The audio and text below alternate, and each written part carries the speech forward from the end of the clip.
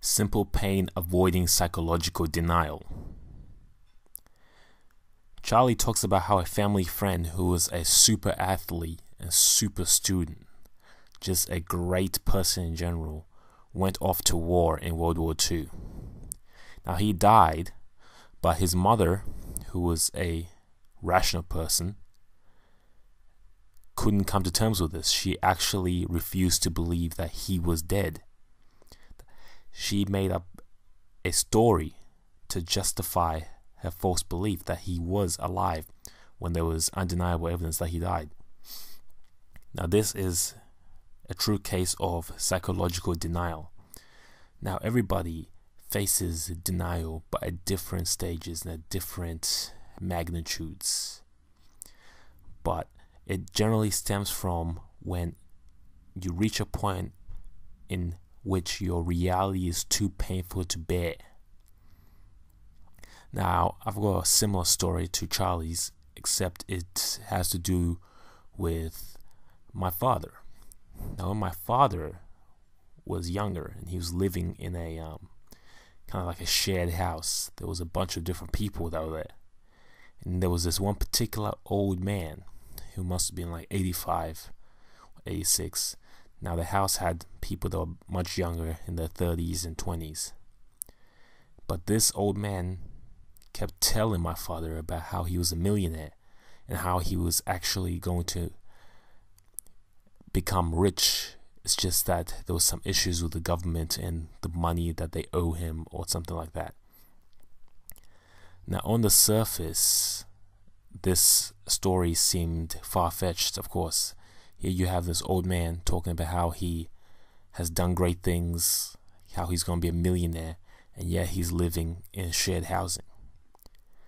You see, this is true denial. If you look at the actual aspects of the story, the old man didn't want to face his reality. He was old and he did not do much with his life.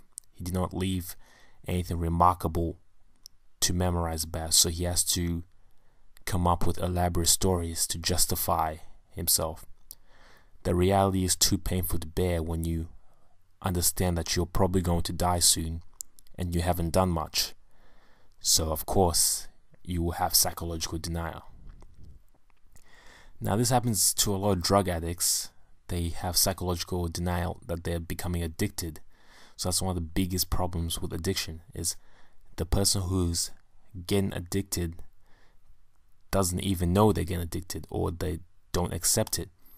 It's a thing called absence blindness. The problem is a huge problem because you don't even know it's a problem. It's generally like how in the workplace no one knows about a problem until something breaks down because of absence blindness. If there was a problem that was resolved without people knowing about it, without anything breaking down, it's as good as the problem not even being there. You need something to be visible for it to be in your awareness.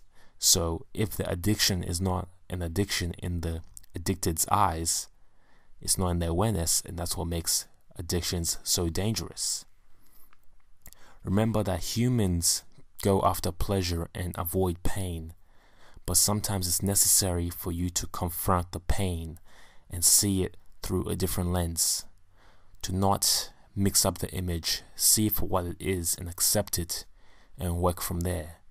That is how you can untangle yourself from many different situations. Do not choose the comfortable route of denial, the more pleasurable way out, where you could just pretend it didn't happen and ignore your problems.